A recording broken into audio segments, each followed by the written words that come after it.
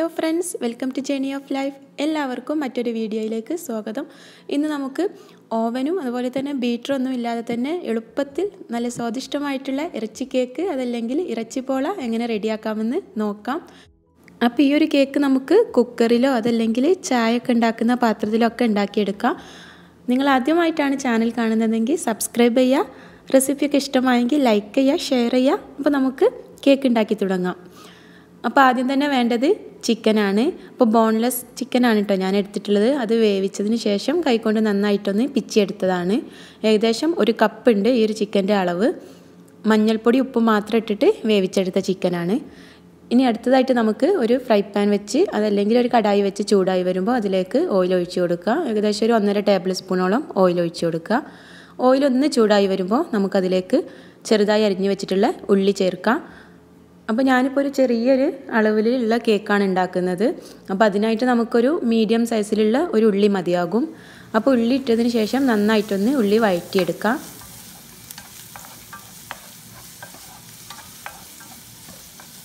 ഉള്ളി ഒന്ന് ജസ്റ്റ് വഴണ്ട് വന്നിട്ടുണ്ട്. ഇനി നമുക്കിതിലേക്ക് ചെറുതായി അരിഞ്ഞ ഇഞ്ചി ഒരു 1/2 ടീസ്പൂണോളം ചേർക്കുക. പിന്നെ എരിവിന് ആവശ്യത്തിനുള്ള പച്ചമുളകും കൂടെ ചേർക്കുക. അപ്പോൾ പച്ചമുളകും ഇഞ്ചിയൊക്കെ ചെറിയ കഷ്ണങ്ങളാക്കിയിട്ട് അരിഞ്ഞിട്ട് കൊടുക്കാവുന്നതാണ്. അതല്ലെങ്കിൽ ചതച്ചിട്ട് നമുക്ക് ചേർക്കാം കേട്ടോ. പിന്നെ വേണ്ടത് കറിവേപ്പിൻ്റെ ഇലയും ചെറുതായി അരിഞ്ഞ് ചേർക്കുക. എന്നിട്ട് ഇതെല്ലാം കൂടി നന്നായിട്ടൊന്ന് വഴറ്റിയെടുക്കാം.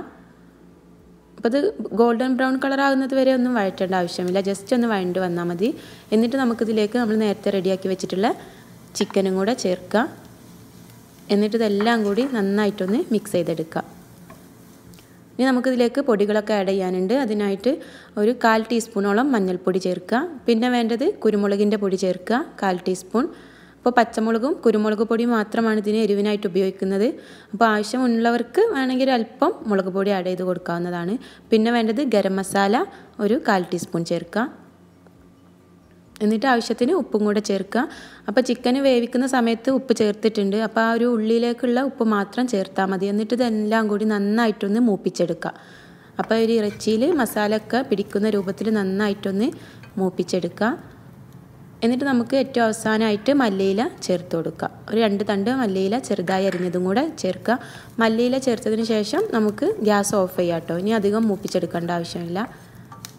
അപ്പോൾ ഞാനിപ്പോൾ ഗ്യാസ് ഓഫ് ചെയ്തിട്ടുണ്ട്. ഇനി നമുക്കിതൊന്ന് റെസ്റ്റ് ചെയ്യാൻ വെക്കാം. അതായത് ഇതൊന്ന് തണുക്കാൻ വേണ്ടിയിട്ട് മാറ്റി വെക്കാം. ആ ഒരു സമയം കൊണ്ട് നമുക്ക് നമ്മുടെ മിക്സിങ് റെഡിയാക്കാം. അതായത് മുട്ടയും പാലും ഒക്കെ ചേർത്തിട്ടുള്ള ഒരു മാവ് റെഡിയാക്കാനുണ്ട്.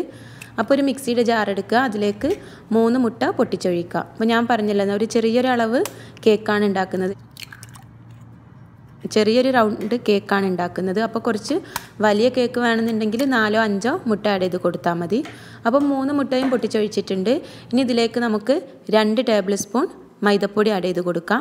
അപ്പോൾ 3 മുട്ട വെച്ചിട്ടുള്ളൊരു കേക്ക് റെഡിയാക്കുമ്പോഴുള്ള അളവാണ് കേട്ടോ പറയുന്നത്, 2 ടേബിൾ സ്പൂൺ മൈദപ്പൊടി.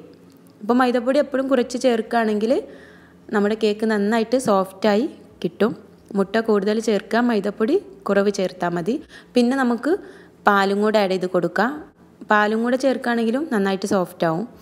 അപ്പോൾ പാല് നമുക്ക് ഒരു 1/4 ഗ്ലാസ്സോളം ചേർക്കുക.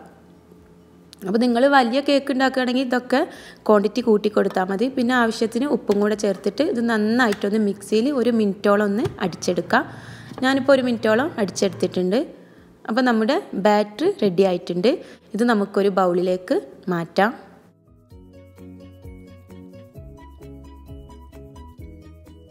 ഇത് റെഡിയാക്കാനായിട്ട് നമുക്ക് ബീറ്ററിൻ്റെ ഒന്നും ആവശ്യമില്ല കേട്ടോ. ഒരു മിക്സിയിലിട്ടിട്ട് ജസ്റ്റ് ഇങ്ങനെ 1 മിനിറ്റോളം ഒന്ന് അടിച്ചെടുത്താൽ മതി.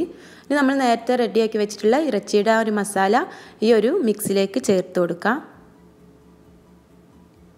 അപ്പോൾ മസാല ചേർത്തിട്ട് ചെറിയ രീതിയിൽ ഇളക്കി കൊടുത്താൽ മതി കേട്ടോ. അപ്പോൾ ബാറ്ററി ചെറുതായിട്ടൊന്ന് ഇളക്കിയാൽ മതി. എന്നിട്ട് നന്നായിട്ടൊന്ന് മിക്സ് ചെയ്യാം.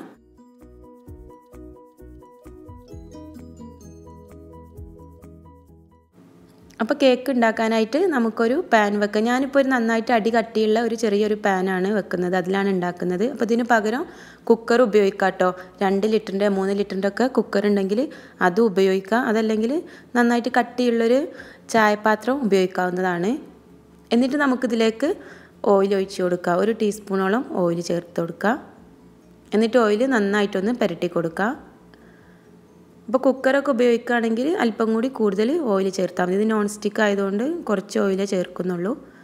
അപ്പോൾ ഓയിൽ എല്ലാ ഭാഗത്തും എത്തുന്ന രീതിയിൽ നന്നായിട്ടൊന്ന് തേച്ച് കൊടുക്കുക. അപ്പോൾ തീ ഈ ഒരു സമയത്ത് കൂട്ടി വെക്കുക കേട്ടോ. എന്നിട്ട് നമുക്ക് നമ്മുടെ ബാറ്റർ ഒഴിക്കുന്ന സമയത്ത് തീ കുറയ്ക്കുക. അപ്പോൾ ചട്ടി നല്ലതുപോലെ ചൂടായിട്ട് നമുക്ക് ബാറ്റർ ഒഴിക്കുക. അപ്പോൾ ഈ ഒരു സമയമാകുമ്പോൾ തീ കുറച്ച് വെക്കുക. എന്നിട്ട് നമുക്ക് ബാറ്റർ ഒഴിച്ച് കൊടുക്കാം. ബാറ്ററൊക്കെ ഒഴിച്ചതിന് ശേഷം നമുക്കിതൊന്ന് അടച്ച് വെച്ചിട്ട് വേവിച്ചെടുക്കാം. ഒരു 5 മിനിറ്റോളം ചെറിയ തീയിൽ വേവിച്ചെടുക്കാം. അപ്പോൾ നിങ്ങളൊരു 5 മുട്ടയൊക്കെ വെച്ച് ചെയ്യുകയാണെങ്കിൽ ചിലപ്പോൾ 5 to 8 മിനിറ്റോളം ഇത് വേവാനായിട്ട് സമയമെടുക്കും കേട്ടോ. ഇപ്പോൾ ഏകദേശം 5 മിനിറ്റ് ആയിട്ടുണ്ട്. റെഡി ആയിട്ടുണ്ട് തോന്നുന്നു. നമുക്കിതൊന്ന് ഉൾഭാഗം വെന്തിട്ടുണ്ടോ എന്നറിയാൻ വേണ്ടിയിട്ട് ഒരു ടൂത്ത് പിക്കോ അല്ലെങ്കിൽ ഒരു ഫോർക്കോ കത്തിയോ ഒക്കെ ഉപയോഗിച്ചിട്ട് ഇതൊന്ന് കുത്തി നോക്കാം. അപ്പോൾ ഇത് വെന്ത് വന്നിട്ടുണ്ട്. കത്തിയിലൊന്നും ഒട്ടിപ്പിടിക്കുന്നില്ല കേട്ടോ. അപ്പോൾ വെന്ത് വന്നിട്ടുണ്ട്. ഇനി നമുക്കിതിൻ്റെ മറുഭാഗം കൂടി, അതായത് മുകൾ ഭാഗം കൂടെ ഒന്ന് മുരിച്ചെടുക്കാനായിട്ട് ഇതൊന്ന് തിരിച്ചിട്ട് കൊടുക്കുക. അപ്പോൾ ഒരു ഫ്രൈ പാനോ അല്ലെങ്കിൽ ഒരു ദോശക്കല്ലോ എന്തായാലും നമുക്ക് ഉപയോഗിക്കാം. അതിലേക്ക് മറിച്ചിട്ട് കൊടുക്കുക. എന്നിട്ട് ആ ഒരു ഭാഗം കൂടെ ഒന്ന് ബ്രൗൺ കളറായി കിട്ടാൻ വേണ്ടിയിട്ട് ഒരു 2 മിനിറ്റോളം ഒന്ന് വേവിച്ചെടുക്കാം. അപ്പോൾ നമുക്കിത് തുറന്ന് വെച്ചിട്ട് തന്നെ ചെറിയ തീയിലൊന്ന് വേവിച്ചെടുത്താൽ മതി. അപ്പോൾ കണ്ടില്ലേ, ഒട്ടും കരിയാതെ തന്നെ ഇതിൻ്റെ അടിഭാഗം കിട്ടിയിട്ടുണ്ട്. നല്ല ബ്രൗൺ കളറായിട്ട് തന്നെ കിട്ടിയിട്ടുണ്ട്. ഇപ്പോൾ ഏകദേശം 2 മിനിറ്റോളം ഞാൻ വേവിച്ചിട്ടുണ്ട്. ഇനി നമുക്കിത് തിരിച്ചിട്ട് കൊടുക്കാം.